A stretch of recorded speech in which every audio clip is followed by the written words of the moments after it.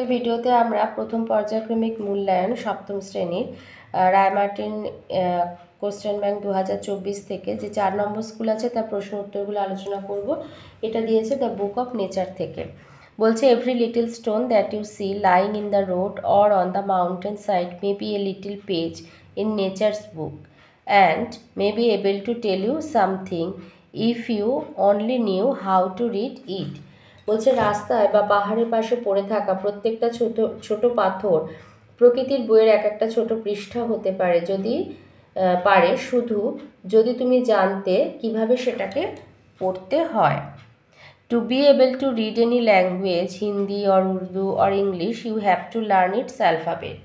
বলছে যে কোনো ভাষা পড়তে হলে হিন্দি বা উর্দু বা ইংরেজি তোমাকে সেটার অক্ষর শিখতে হয়। So also you must learn the alphabet of nature before you can read her story in her books of stone and rock. তাহলে ফলে প্রকৃতির নুড়ি বা আর পাথরের বইয়ে তার কথা পড়তে হলে আগে তোমাকে প্রকৃতির অক্ষর অবশ্যই শিখতে হবে। Even now perhaps you know a little how to read this. এখন হয়তো তুমি কিছুটা জানো কিভাবে এটা পড়তে হয়। If you see a little round shiny pebble, does it not tell you something? যদি তুমি একটা ছোট্ট গোল চকচকে নুড়ি দেখো সেটা কি তোমাকে কিছু বলে না? How did it get round and smooth and shiny without any corner or rough edges? কিভাবে সেটা গোল আর মসৃণ আর চকচকে হলো কোনো কোনা বা রুক্ষ ধার ছাড়াই। If you break a big rock into small bits, each bit is rough and has corner and rough edges. বলছে যদি তুমি একটা বড় পাথরকে ছোট ছোট টুকরোয় ভাঙো, প্রত্যেকটা টুকরো রুক্ষ হয় আর সেটার কোনা আর খড়খড়ে ধার থাকে। এতে দিয়েছে complete the following sentence from the text থেকে। আইতে বলেছে does it not tell you something, তো এখানে লিখতে হবে if you C a little round shiny payable. টুতে দিয়েছে one has to learn the alphabet of A language to be able to read any language, Hindi or Urdu or English. থ্রিতে বলেছে when a big rock is broken into small bits, each bit is rough and has corner and rough edges. এই line এইটুখানি হবে। বিতে দিয়েছে find out nearest meaning বা synonym বলতে পারো a small রাউন্ডিশ stone payable letters of A language alphabet. গ্রামারে আসি। দুয়েতে আছে fill in the correct degree of adjective. বলছে this is one of the easiest question, মানে সব কোশ্চেনের থেকে সোজা। নাম্বার টুতে হবে health is most important.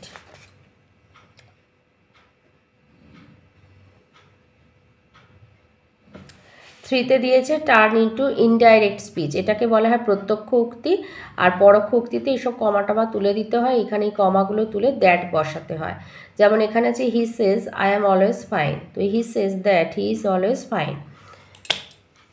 Number টুতে father said to his son who helped you, father asked his son, এখানে যেহেতু প্রশ্নবোধক বাক্য তাই সেড টুটা তুলে আস্কড হয়ে গেল his son who had helped him, কে তাকে সাহায্য করেছিল।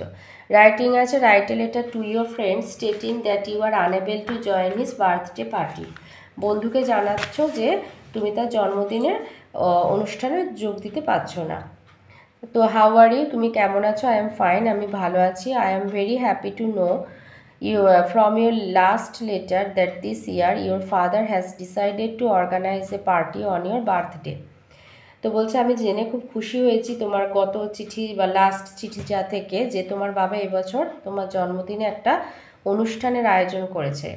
I am glad that you invited me to this party but unfortunately, যে তুমি আমাকে জন্মদিনে নিমন্ত্রণ করেছো তাই আমি খুবই আনন্দিত, কিন্তু দুর্ভাগ্যবশত I have a school test on the very next day, ঠিক ওই দিনের পরের দিনই আমার স্কুলে একটা পরীক্ষা আছে।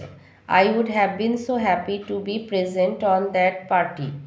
আমি ওই পার্টিতে উপস্থিত থাকতে পারলে খুবই খুশি হতাম, but due to this situation, এই পরিস্থিতির জন্য I will be unable to go, আমি যেতে পারবো না। প্লিজ ডোন্ট মাইন্ড, কিছু মনে করো না। We will catch up as soon as my test and, আমার পরীক্ষা শেষ হলেই আমি যাব। My parents have already bot a present for you, আমার বাবা মা ইতিমধ্যে তোমার জন্য গিফট কিনে রেখে দিয়েছে। I will give it to you when we meet, যখন আমাদের দেখা হবে সেই উপহারটা আমি তোমাকে দেব। হ্যাভ এ ওয়ান্ডারফুল টাইম, খুব সুন্দর সময় কাটাও। Take care of your self, নিজের যত্ন নাও, নিজের দিকে দেখো আর কি। Give my regards to your parents, আর তোমার বাবা মাকে আমার প্রণাম বা শ্রদ্ধা জানিও। ইউর এফেকশনেটলি বলে তোমার নাম দিয়ে দেবে। তো এই ছিল আজকের আমাদের সপ্তম শ্রেণীর প্রথম পর্যায়ক্রমিক মূল্যায়নের ইংলিশের 4 নম্বর স্কুলের প্রশ্নের উত্তরগুলো। তো কেমন লাগলো কমেন্টের মাধ্যমে জানাবে।